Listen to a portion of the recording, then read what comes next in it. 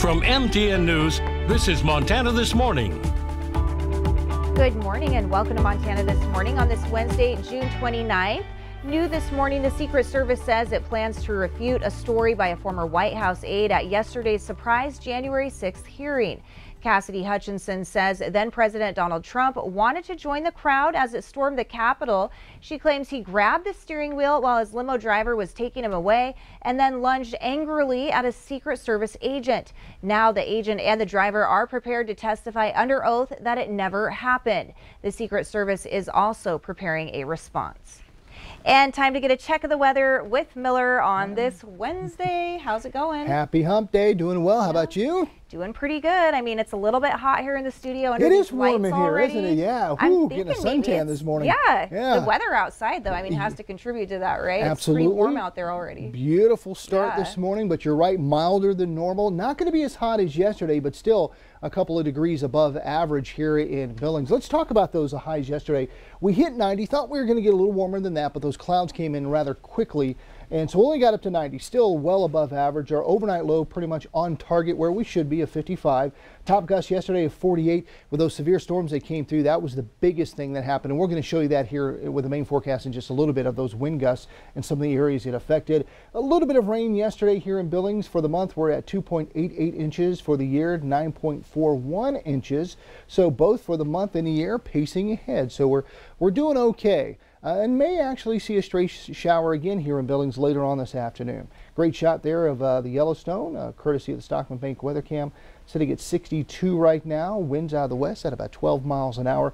Temperatures this morning mild in the 50s and 60s, 70s and 80s today, so a little cooler. Maybe some areas trying to get into the 90s, but our coolest day comes in tomorrow. I'll explain why, and we'll take a look at the warmth of the Independence Day weekend coming up too. Oh yes, the holiday forecast. We don't want to miss that. Just around the corner. All right, thanks, Miller. Sure.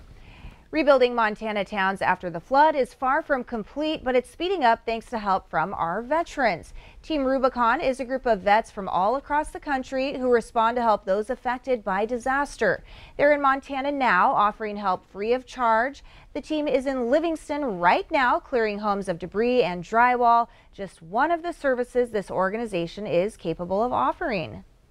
The skills that veterans and first responders have, that they gain while being in the military or in fire and police and EMS, etc., really works well in the disaster environment, and those skills are very applicable.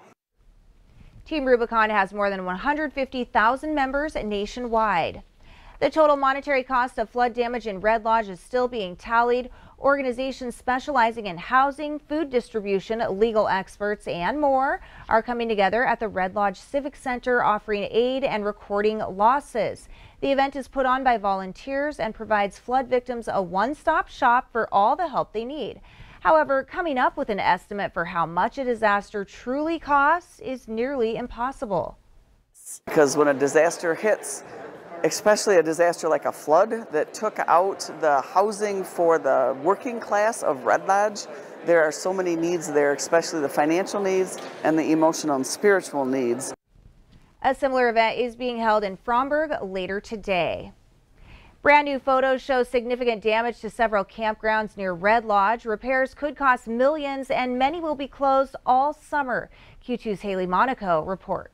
June is a beautiful time of year to camp in Montana, or at least it usually is. But this year, even getting there can be impossible. The East Rosebud has significant road damage throughout the drainage. Mariah Lucian Lonergan is with the U.S. Forest Service, which now expects many popular campgrounds near Red Lodge to be closed the entire summer.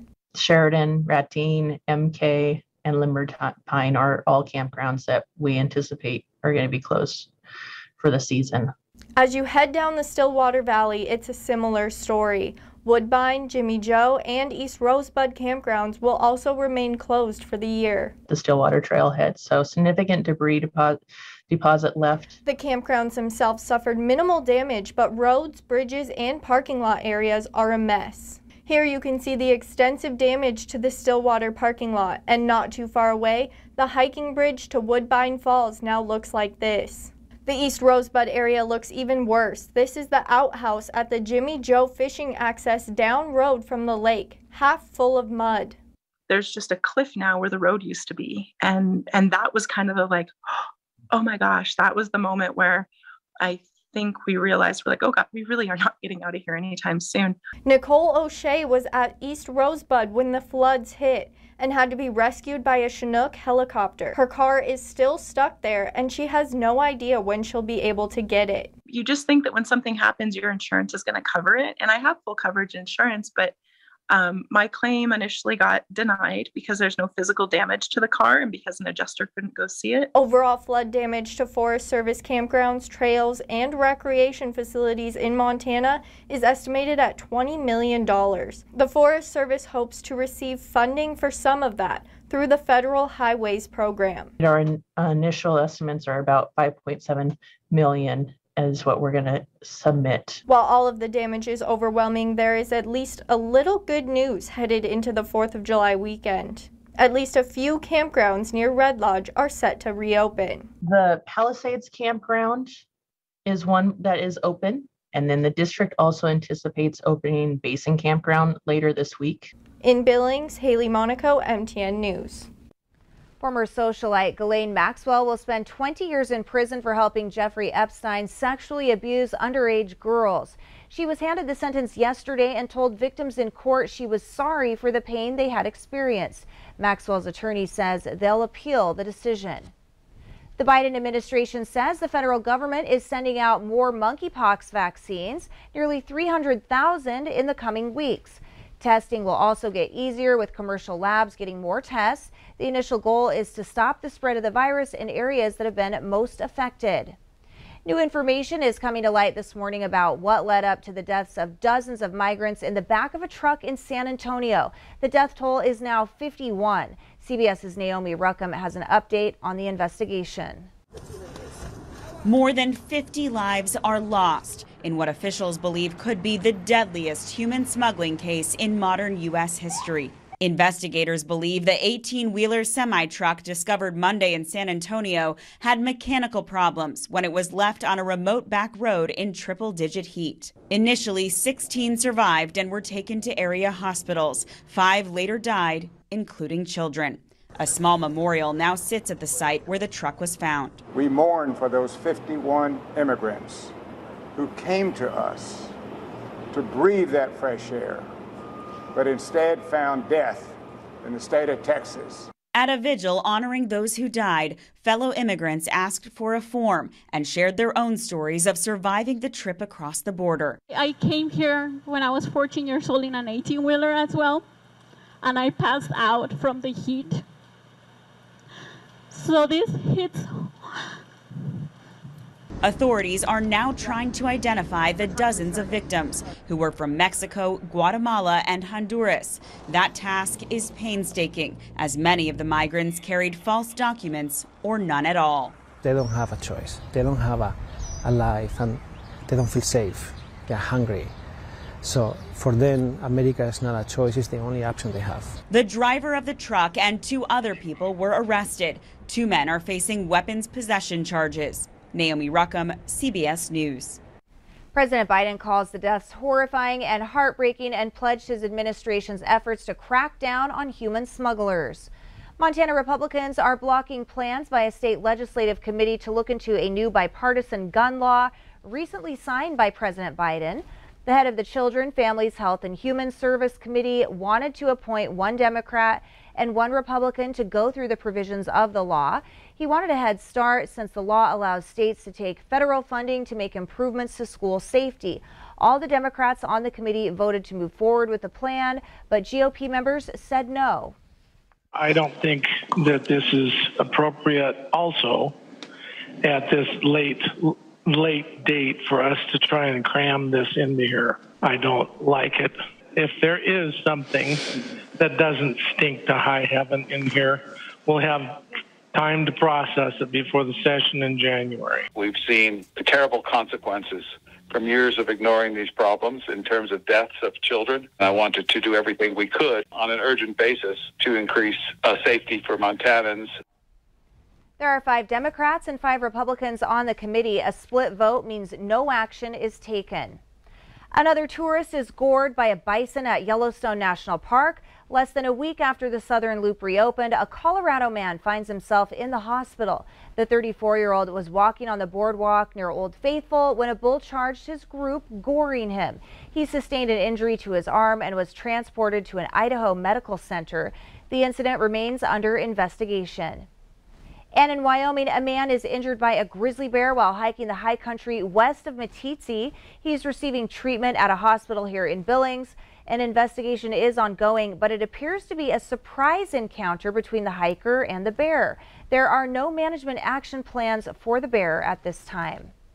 Homeowners in the Billings Heights wake up to find their mailboxes destroyed, some ripped out of the ground, others blown up. Q2's Casey Conlon looks into the potential crime spree. It was a bad weekend to be a mailbox in the Billings Heights. This is just one that was knocked completely off its foundation, found on the other side of the driveway after a vehicle came through this lawn and hit it. The details are sparse on most incidents. If intentional, it is a serious crime. At the very least, it is an unwanted hassle for the owners. The front door on this thing was in the next door neighbor's driveway.